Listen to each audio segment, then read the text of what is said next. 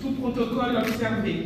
C'est pour moi un grand plaisir d'être parmi vous ce matin pour le lancement du deuxième comité de pilotage du programme SANITA. Comme vous le savez, notre pays a besoin d'une politique d'aménagement du territoire et des instruments de planification urbain adaptés. C'est dans ce contexte que le programme indicatif national du 11e Fonds européen de développement a identifié le développement urbain et l'assainissement comme secteur de concentration.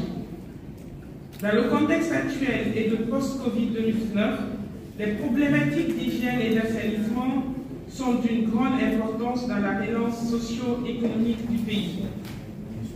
Pour la prévention des risques de maladies infectieuses, l'assainissement urbain est paradoxalement un des secteurs les moins développés depuis le changement de stratégie pays de la Banque mondiale qui a clôturé son programme de développement urbain fin 2013.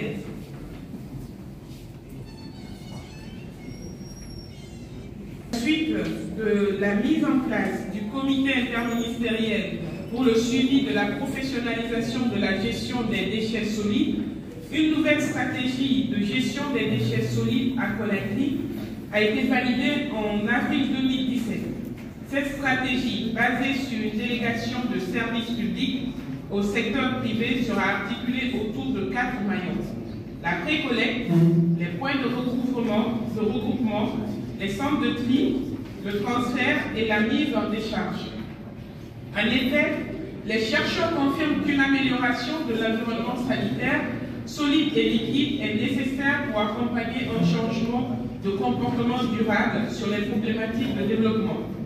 La question de l'assainissement dans notre pays, depuis quelques années, particulièrement dans les localités urbaines, appelle à des solutions urgentes.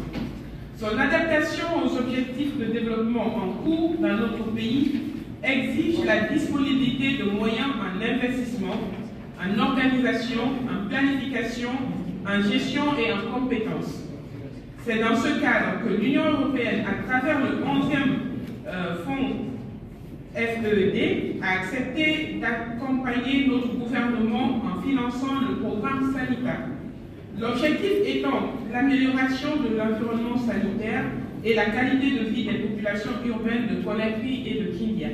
Mesdames et messieurs, il est d'autant plus important de noter que le secteur de l'assainissement est de nos jours une activité au cœur de la problématique de développement et est considéré par le gouvernement de la transition comme étant une des principales priorités.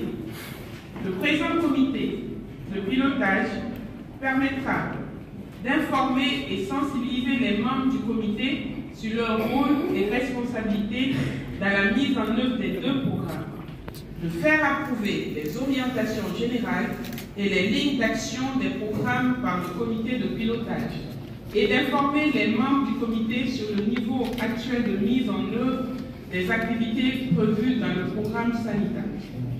Et j'aimerais répondre à mon cher collègue et ami du MATD qu'effectivement le gouvernement et l'ensemble des acteurs sont pris et seront vraiment pris en compte dans l'élaboration de ce programme. Son interpellation a été bien entendue, bien sûr. Je ne saurais terminer alors cette allocution sans remercier l'Union européenne qui a bien voulu apporter son appui technique et financier pour l'exécution de ces programmes.